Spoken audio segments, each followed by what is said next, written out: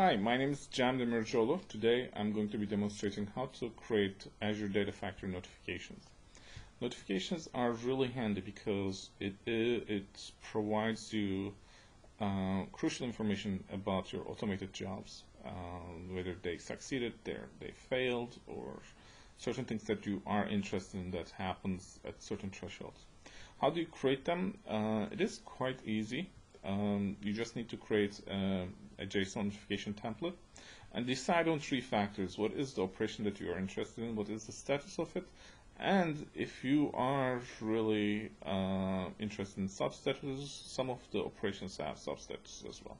Finally, you just deploy to Azure PowerShell.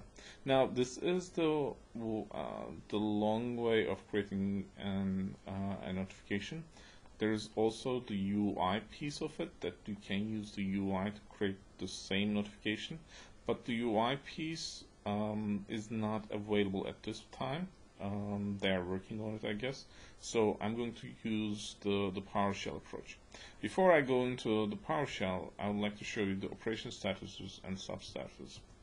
So these are the operation names, statuses, and substatuses that are available for you to consume. The most important thing, or the most frequently I use, is the run finished, and it has got two statuses, either failed or succeeded. You can define a substatus, and these are the substatuses that are available. But be careful, if you select failed and then select substatus as succeeded, the conditions are never ever going to met, hence it's not going to work out. You are not going to get any email at all. Now let me show you how the notifications you can access from the UI. I click on my data factory, and this is my initial screen.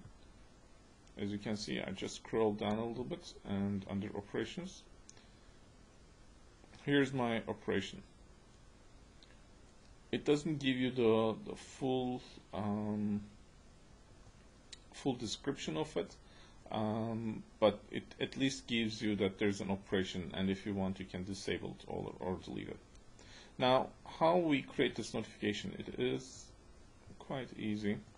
Here's the JSON file that I mentioned before, and the most important three things are right at this stage. The operation name, which I selected as run finished, the status is selected as succeeded, and substatuses, and I'm interested in the succeeded one as well. Last but not least, you need to define your email address. Once you define this email address, what you're going to do is you will come, if you're using the PowerShell, you define new Azure group deployments, and you define the resource group name, and then you define the templates file. And here's my template file that I just showed you, the HR notification.json file. I'll copy these two lines to my PowerShell screen and paste it. It will validate it, and then it will try to create the HR notification template for you. And once it's succeeded, it gives you an alert and say I'm successful. Okay, now we are successfully deployed, and let's say this particular pipeline successfully run. I already run a couple times. I'll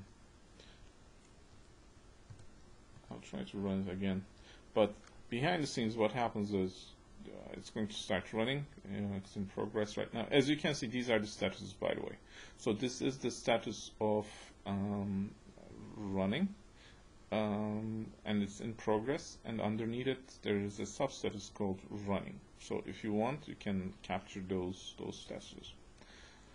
So what is going to happen once this successfully finishes, in our case, is we are going to receive an email from Microsoft, and it's going to come from mail.windowsazure.com to your email address. Be careful, this mail may end up in your junk mail or in your promotions email.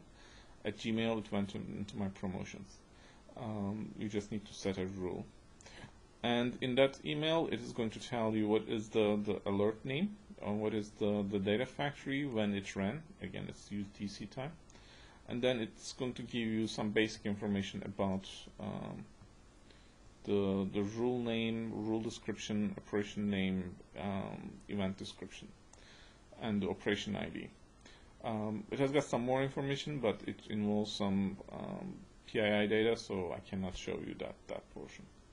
So if you have any questions or comments, feel free to write it to me at cemd@abacusdms.com, or you can just comment on this email video too. Thank you for watching. Bye-bye.